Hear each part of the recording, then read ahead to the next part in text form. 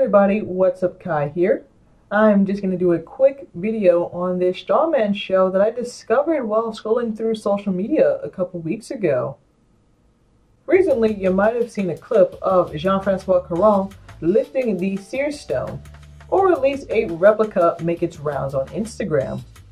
It got decent views and a bit of a conversation started, but kind of got surpassed by the next big lift of the week, such as the power of social media. But because JF is one of my favorite current strongmen, who I think is super underrated by the way, I did some digging to find more info on where the clip came from. Surprisingly, it was actually pretty easy to find, but no one is talking about it, and Caron even mentions it in his original Instagram post. This clip comes from the new show called Tour de Force, and comes on the French-Canadian station Canal D. It's a channel that typically shows documentary-style shows focusing on nature, science, crime, and the like. Basically, it's like the Discovery Channel. The show premiered last week on Monday, October 7th, and so far 2 episodes have aired. The show focuses on 10 Canadian strongmen and women of centuries past, including Louis Cyr, Charles Bellegrand, and Mrs. Henriette Cloutier, who was the strongest woman in the world. And to bring these acts of strength to the modern era, the show enlists the help of current top Canadian strongmen, including 9 times Canada's strongest man, JF Caron. Other athletes include World's Strongest Man competitor Jimmy Paquette, Mike Saunders, Simon Boudreau, and the current Canada's strongest woman, Maureen Amélie. Speaking of strong women, with the inclusion of Cloutier and Amélie replicating the lifts, this opens the door for strong women to be included on the show, which is always a plus. Bonus points because I learned something new while watching the show and doing research for this video. I get new strong people to follow on social media, and I got to learn about a badass strong woman who even challenged the likes of Louis Cyr back in the day.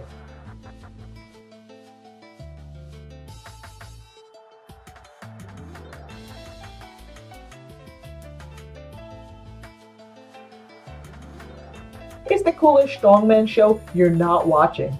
This is exactly what I wanted from History Channel's The Strongest Man in History. A lot less reality TV filler and more of the true science and history of the lifts and the people who perform them.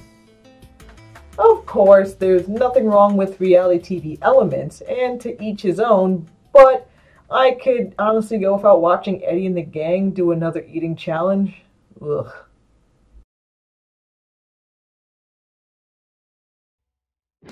While both shows have their positives, they also have their negatives. For me, as much as I like what I've seen so far of Tour de Force, one complaint that I have is that the atmosphere is a bit sterile. For the most part, the feats of strength are performed in this giant warehouse/lab setting, and judging by the previews, it stays that way for most of the show. Now, I do get why it's set up this way due to all the scientific equipment that they use, and to recreate the feats, but it's not exactly the same as the originals. In fact, JF didn't lift the actual Cyr Stone, but a replica. The replica weighs 517 pounds, while the real Cyr Stone weighs 530. Nothing against JF, of course, it's still a badass moment and impressive as hell. And I'm sure he'll get his chance at Fortissimus 2020, and if he is successful there, he will have his name etched into the stone like Louis Cyr and Derek Poundstone.